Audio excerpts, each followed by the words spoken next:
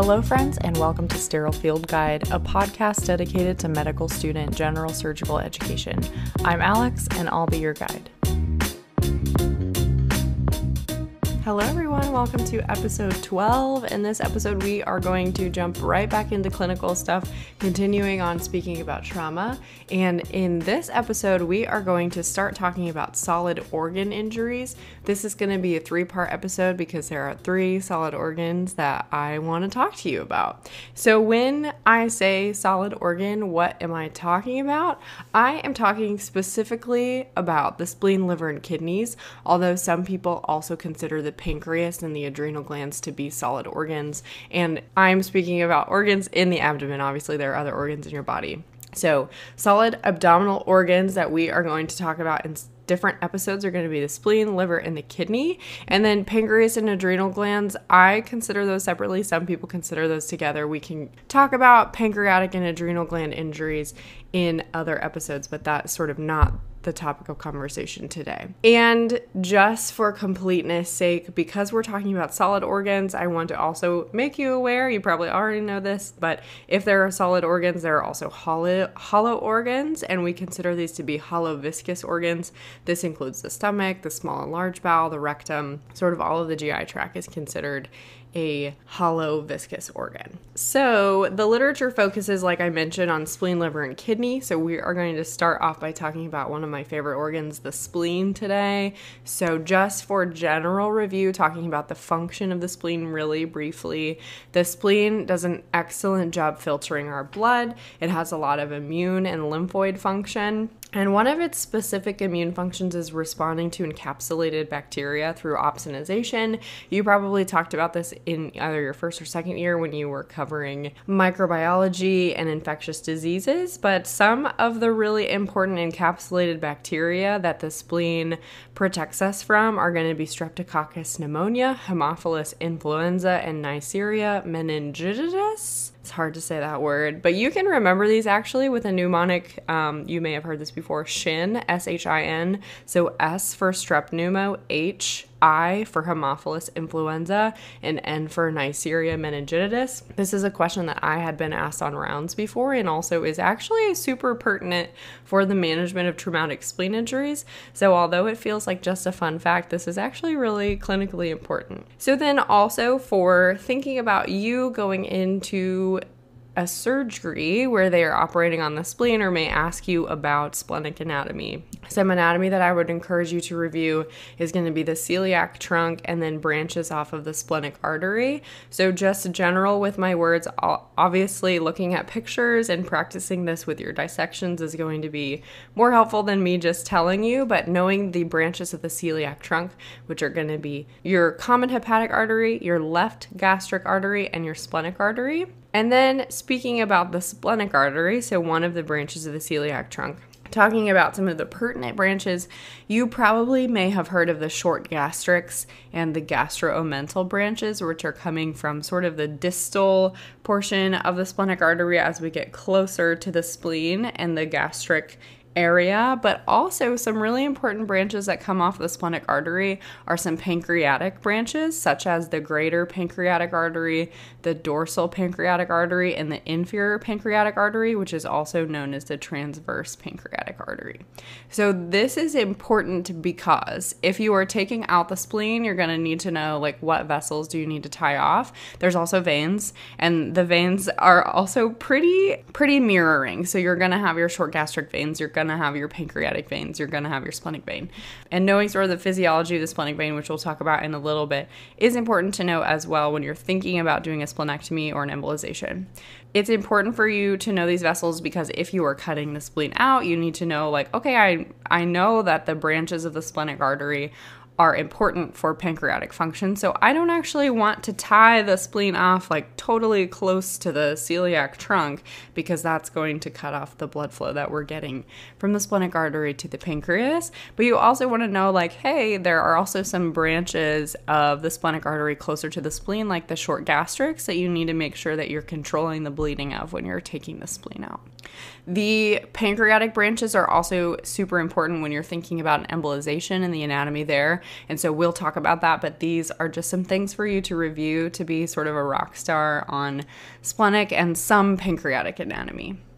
So talking about how you can injure your spleen when we're thinking of a trauma situation, obviously there are other things in the world besides trauma, but we are speaking specifically about trauma.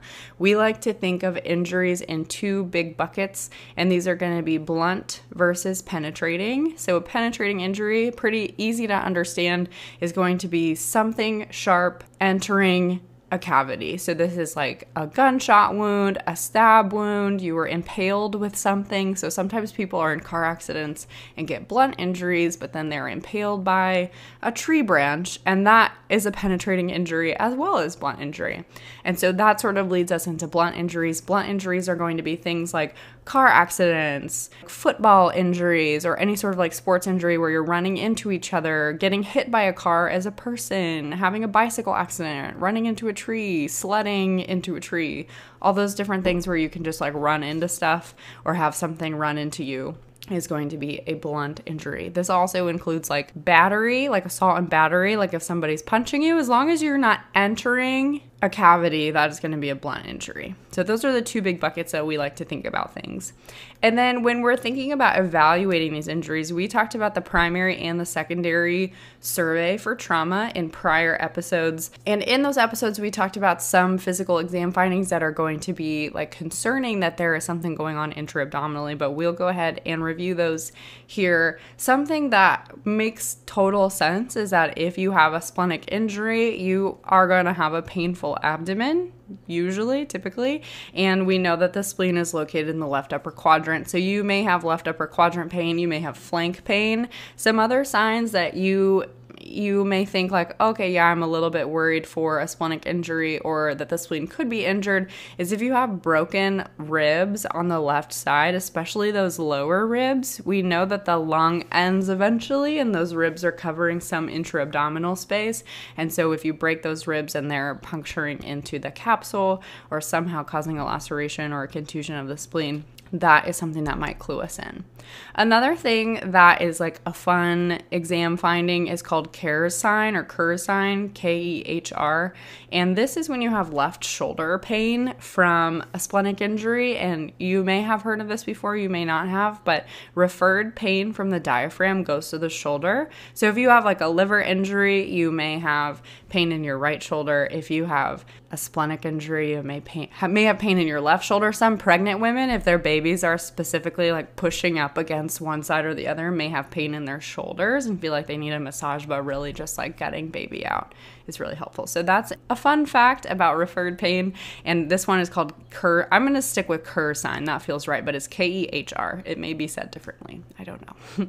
Other things to think about is like I mentioned, oh yeah, is it blunt or penetrating? But thinking about the mechanism of injury is actually really important for you to be like, what am I worried about? Especially if your patient has a GCS of 3, which means that they're not talking to you, they're not telling you what happened, you have no idea what's going on, they're intubated, they're not responding to pain, we've paralyzed them. Like, what do we do now? So seeing like a seatbelt sign, seeing bruising over the abdomen, having a swollen abdomen, a distended abdomen, an abdomen that's tense and firm, something that's concerning for peritonitis.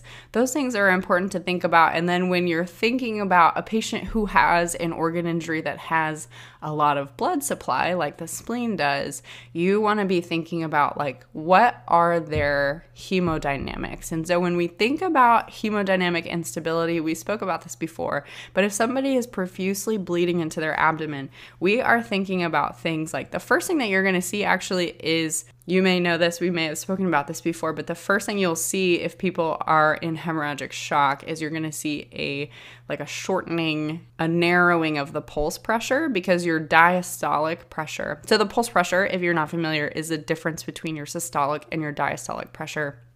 And your diastolic pressure is going to increase because your body is really, really smart. And because you're losing a lot of blood, you're losing a lot of volume, your body's like, let's clamp down. And so that diastole, that sort of relaxation period, is not as relaxed. So your diastolic pressure is going to increase. Your systolic pressure may decrease, but what you're going to see the very, very first sign is typically a narrowing of your pulse pressure. Other things you can start to see as you lose more blood are going to be tachycardia. You'll see tachycardia before you see low blood pressure. And once you start to see low blood pressure, you've lost a pretty significant amount of blood at that point. We may have spoken about this before. We can go over sort of what like classes of hemorrhagic shock and how to evaluate that. But that's something to be looking out for when you are in a trauma is, okay, is their pulse pressure super narrow? Okay, I'm worried that they're losing volume.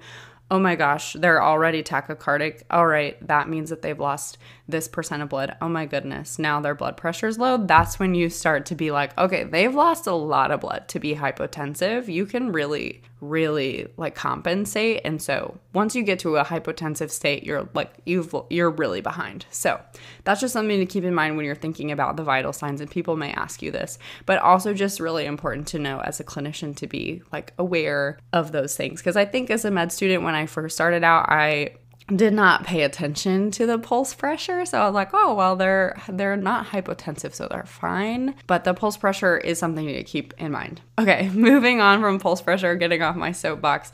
Some diagnostic imaging things. We talked about the FAST exam in a prior episode, but the FAST exam, if you haven't listened to that, is an ultrasound that is typically used in trauma. It's like focused assessment of sonographic trauma or something like that. But basically you are doing a four category ultrasound super fast, less than a minute if possible, where you're looking at the interface of the spleen and the kidney, the interface of the liver and the kidney, at the bladder and the pouches and the pelvis, and then up at the heart. And if you have a positive FAST exam, it can be positive in the left side. You can see blood around the spleen sort of collecting under the capsule, or if it's ruptured, you can maybe see it in the like splenorenal fascia. And then in Morrison's pouch, which is the interface between the liver and the kidney, you can also see blood there, which is pretty sensitive. That can be negative even if you have a splenic injury, or even if you have blood in your abdomen. So if it's positive, that is telling you, yes, there is free fluid in the abdomen. But if it's negative, that doesn't necessarily mean that everything is fine. So another thing that you can do is get a CT scan. And typically in traumas, they're going to do a portal phase CT scan, which basically means, so there's a couple different ways to do a CT scan, and we don't have to get into all the mechanisms, but you can do a total arterial, so like a CTA, a CT arterial. You can do a CTV, CT venous, and then sort of in between is going to be the mixing of arterial and venous, which is the portal phase.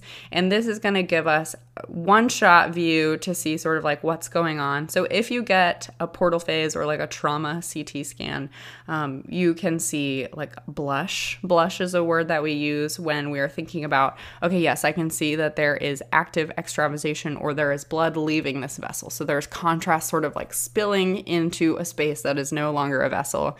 That is going to be called blush. If you hear that word, or active extrav, that is a sign that you are bleeding actively from a vessel, typically arterial, and that is a bad sign.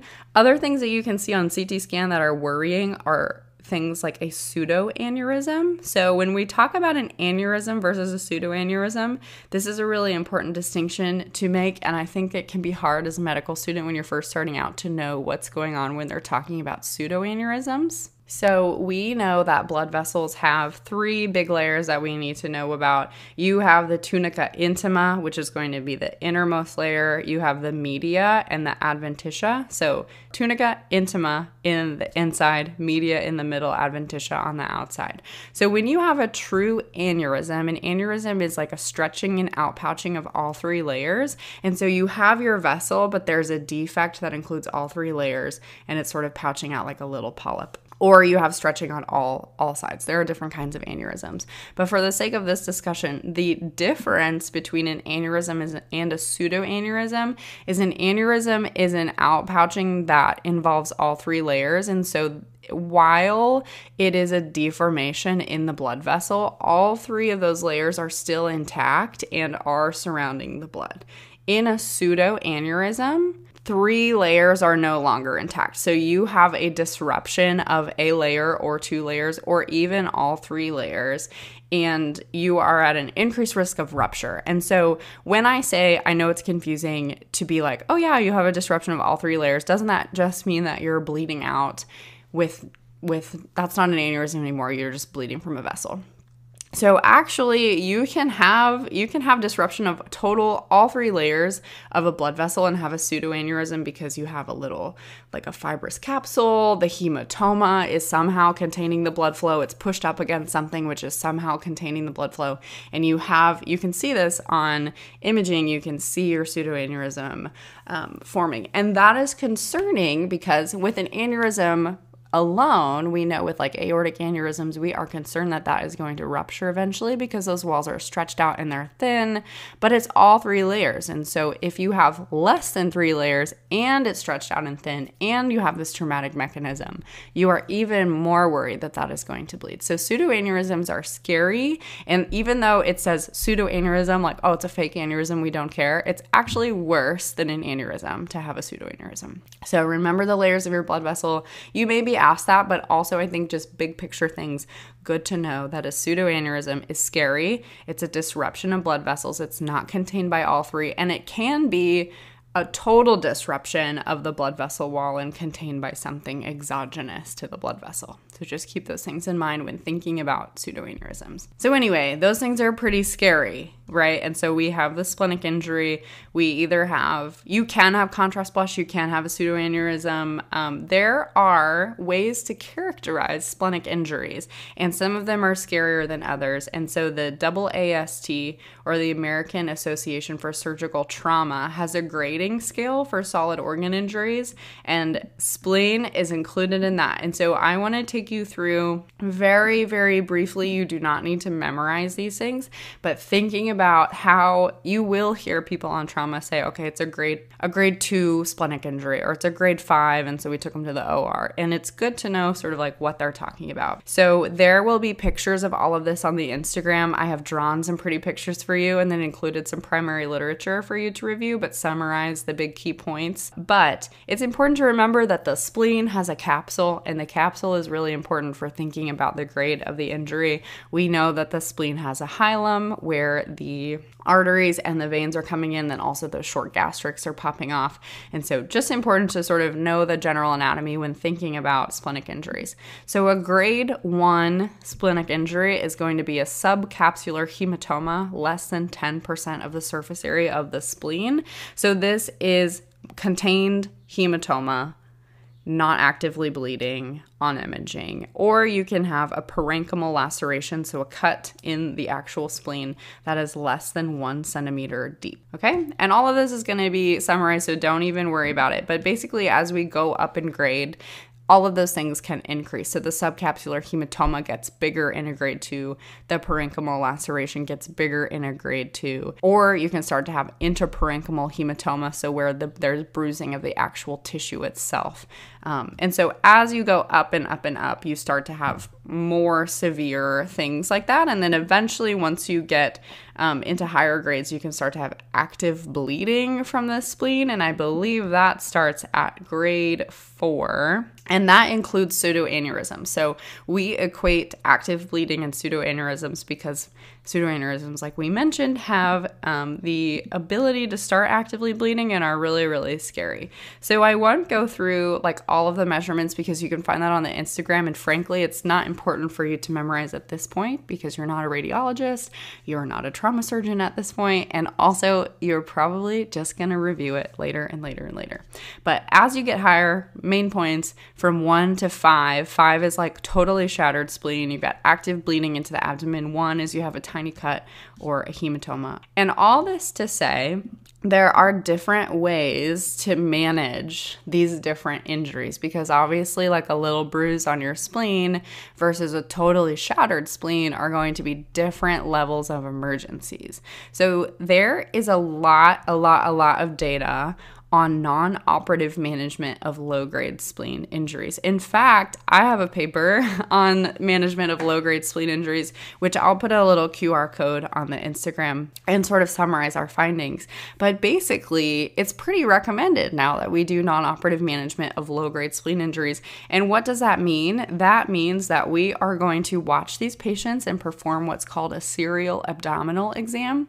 So a serial abdominal exam is just like it sounds. You do abdominal exams frequently and at sort of a predefined interval depending on your institution, but every couple of hours, the same person is going to go touch the same belly and compare their notes. These are documented in the chart.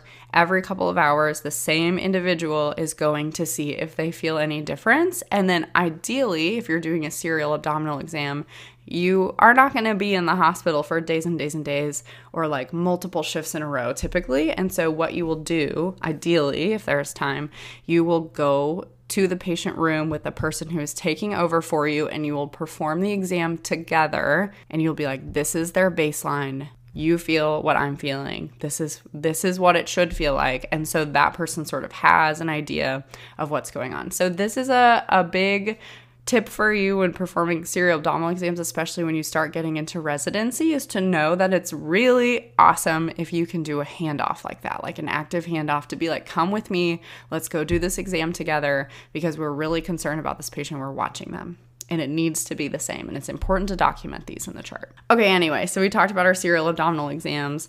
One thing that I want to tell you is for non-operative management, we're going to watch them. We're going to do their serial abdominal exams, and we're probably going to check their labs to see if their hemoglobin is dropping. And if they are dropping, we can give them blood products. One caveat to all of this, it does not matter what your grade of injury is. If you are hemodynamically unstable, if you have a continuous blood product requirement, if you may even need to be put on pressors, we're not going to watch you anymore. I don't care if it's a grade 1. I don't care if it's a grade 5.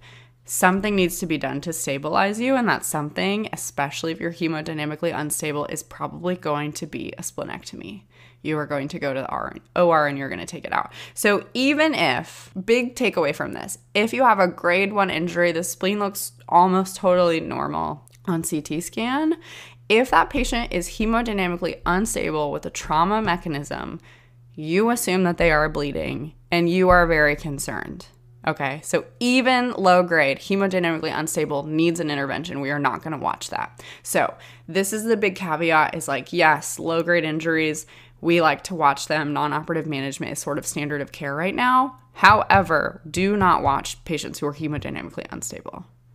And if somebody you know is watching somebody who's hemodynamically unstable, you should kindly be like, this person's blood pressure is this. Why are we doing that? And if they don't respond to that, maybe like politely play dumb with somebody who's a little bit higher up than them and sort of elevate this. If somebody's hemodynamically unstable, you need to be doing something, probably.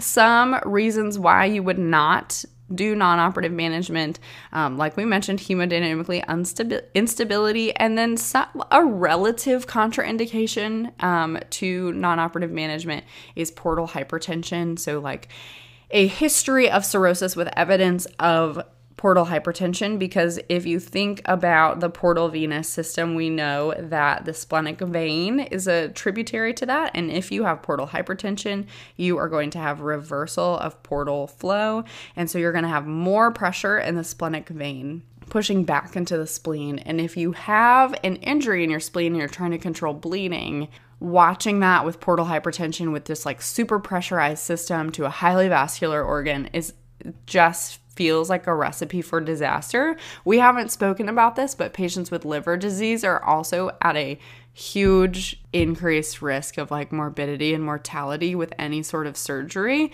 And we can calculate this with the Child Pugh score, and we're not talking about that specifically today. So it's like complicated taking care of patients who have liver disease, and it's very dangerous and risky. And so these are just things to keep in mind. All right. And then complications of non-operative management. A lot of the times it works really, really well. And some things that we worry about are going to be like a late bleed. So failure of non-operative management typically includes bleeding. And this often occurs around day 9 post-injury. So around like a week and a half to 2 weeks after your injury, patients can present with a pseudoaneurysm or rebleeding, and they will come back to the hospital if you give them specific return precautions. And return precautions are basically what you tell a patient to come back for. And this is a really good skill to learn or to start to think about in the hospital for all kinds of injuries, not even just on trauma. But a return precaution is like, hey, what is happening to you? What could happen to you given your disease pattern? And what would really concern me? And why would I really, really, really want you to tell somebody that this is happening to you or present back to the emergency room? So with a splenic injury that you are managing non-operatively, and maybe a splenic injury that you are managing operatively, especially with the non-operative managements, you have that risk of pseudoaneurysm formation and delayed bleeding. And so what would you be concerned about if you're sending them out into the wild? I would be concerned for bleeding. And what are some signs that they would be bleeding? That would be like new or worsening abdominal pain, signs of hypotension like dizziness, passing out, signs of infection. People can get abscesses, so like fevers and chills, also dizziness and passing out from like a shock state, or like extreme fatigue where you're like getting winded after going up a flight of stairs. You have a decreased oxygen carrying capacity because you're losing blood and you can no longer supply oxygen to all of the organs in your body that are needed to do regular tasks. So those would be my return precautions.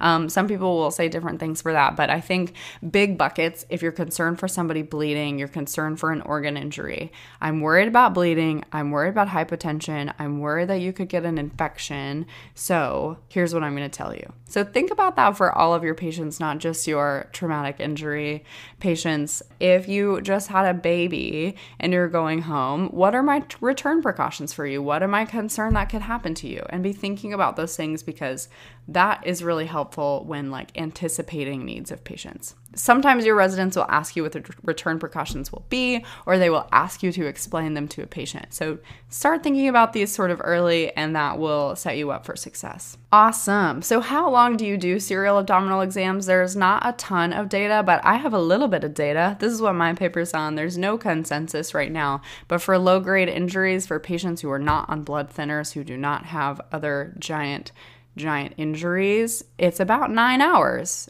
before we know if we need to be giving them anything or give them any more blood. So just think about those sorts of things, but there's no consensus right now. Other things you can do for patients, I mentioned this already, is give them blood. So if they are pretty hemodynamically stable, but their hematocrit and hemoglobin have dropped, you can give them units of blood. You can reverse their anticoagulation. That can be really helpful to reduce bleeding, and sometimes that's all people need. Another thing that we mentioned, if your non-operative management is not working, or you're like, this is concerning, like if someone has a pseudoaneurysm but they're totally stable, you can think about embolization. This is something that our interventional radiology colleagues often do. And there is a proximal versus a distal embolization. From what I read, and maybe you can correct me, but there's no difference in outcomes between a proximal and a distal embolization. However, when I was on interventional radiology, the team I was with preferred proximal embolizations. And so where the proximal embolization occurs is between the greater and the dorsal pancreatic artery. So they like to go right past that if possible. If it's like a perfect embo and they have lots of space, put their coil in so that the blood is still coming from the celiac artery. It's going to go into the greater and travel back into the splenic artery, sort of in the circuitous. There's like an anastomosis that allows the blood from the celiac artery to go around the coil and into the spleen. And I was like, that's crazy. Aren't you concerned for bleeding? Why would you be reperfusing the spleen? But what happens is these arteries are communicating back to the splenic artery. They can maintain a low pressure perfusion to the spleen, which allows for the clots and stuff to form and those vessels to sort of seal off and do what they need to do. without this huge pressure gradient behind them. And so you may have a little bit of oozing from your spleen after, but the frank bleeding and the concern for total rupture sort of goes down and those things heal up. So the benefit of this is that the spleen maintains some function, but your acute bleeding stops. And so when I spoke to you earlier about the functions of the spleen, we know that the spleen is important for opsonizing these encapsulated bacteria. So when you take the spleen out, you have to give them vaccines for those bugs that we spoke about, which are strep pneumo, Haemophilus influenza, and Neisseria meningitis. So people need those vaccines again if they get their spleen taken out. And so if you do an embolization, you maintain enough splenic perfusion as long as the spleen isn't totally trashed. So if you're like perfusing a totally dead spleen, that's different. But if you have enough splenic tissue to go on and you do your proximal splenic embolization and you totally nail that little pancreatic roundabout that goes back into the splenic artery, you can maintain enough pressure and perfusion that you don't need to give those vaccines. You may give them anyway, but the risk of infection is lower. So that's great. There is a relative contraindication documented in patients who are greater than 55 for an embolization because the failure rates increase with age pretty sharply once you get up into the 70s, but this could still be a useful management choice initially, and then you can manage, you can continue to monitor, and if something goes wrong, you can consider splenectomy. And then when we spoke about splenectomy, that is going to be the operation where the patient's hemodynamically unstable or the spleen is just simply not going to work for them and an embolization is not a great choice, or they have some other injury in their abdomen that you need to do surgery for. You can go in and take the spleen out if it is causing issues. And you can talk about the sort of the operative management of splenectomies and sort of watch those, but basically you need to tie the vessels off and make sure things aren't bleeding. And you want to allow the pancreas to continue to get blood flow. And so you probably aren't going to do a super proximal splenic artery tie off. Sometimes a splenectomy happens along with a distal pancreatectomy. So if we think about the anatomy of the splenic artery and veins, we know that those travel in really, really close proximity to the pancreas. And so with this, if you have injury to splenic vessels, you sometimes can have injury to the pancreas as well. And so sometimes people will do a splenectomy with distal pancreatectomy, or if you're unable to get the spleen out safely and get a really great margin without disrupting the pancreas, you may have to do a splenectomy with distal pancreatectomy in that case. And often with these surgeries, you will leave a drain. And the reason is, so I learned this sort of recently, it makes sense, but drains are not usually left in just to drain blood. Like typically you should leave a surgery and not need to drain a whole bunch of blood off, but you'll put a drain in if you're concerned for something that you need to monitor. So for example, if you do a distal pancreatectomy, you can be concerned for a chyle leak. You can be concerned for like pancreatic juices just flowing into the wild. And so what you'll do is you'll leave your JP drain in there, and if it starts to look murky and concerning for pancreatic fluid, you can test it for lipase or amylase, and then you're like, oh my gosh, we have a pancreatic leak. So you'll put a JP drain in if you do a distal pancreatectomy just to monitor for those sorts of things. We already talked about serial abdominal exams. You can do these post-operation as well just to make sure that patients are feeling a little bit better. But then also while you're doing these serial abdominal exams, especially in non-operative management, you want to keep your patients NPO, which means they're not eating anything, just in case you need surgery, because if you're familiar, you know that you cannot or should not get anesthesia and be intubated if you have eaten or drank a whole bunch recently, because you have just a huge risk of aspiration and hurting your lungs, and that's just not something that you need on top of already being sick, and it's not safe. So you'll keep your patients NPO while you're doing these serial abdominal exams. We already talked about return precautions, which was my last bullet point. So basically, in summary, review your anatomy, think about the grades of splenic injuries and what the management would be. And remember that it does not matter what the grade is. If somebody's hemodynamically unstable, something needs to be done.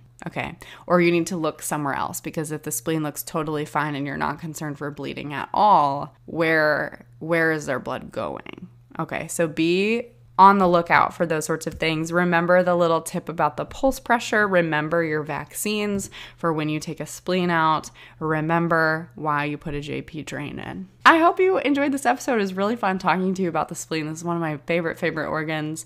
Obviously, one of my favorites because I've spent so much time thinking about it. But I hope this was helpful for you and that you learned some tidbits that you can use on the warts. All right, we'll talk to you next time. Bye. That's it for today's podcast. You can support this podcast and receive exclusive educational content on Patreon and find us on Instagram at Sterile Field Guide. Questions and requests can be submitted to our Gmail at sterilefieldguide@gmail.com. Thank you for listening, and until next time, may your retraction be superb and your suture tails be the perfect length.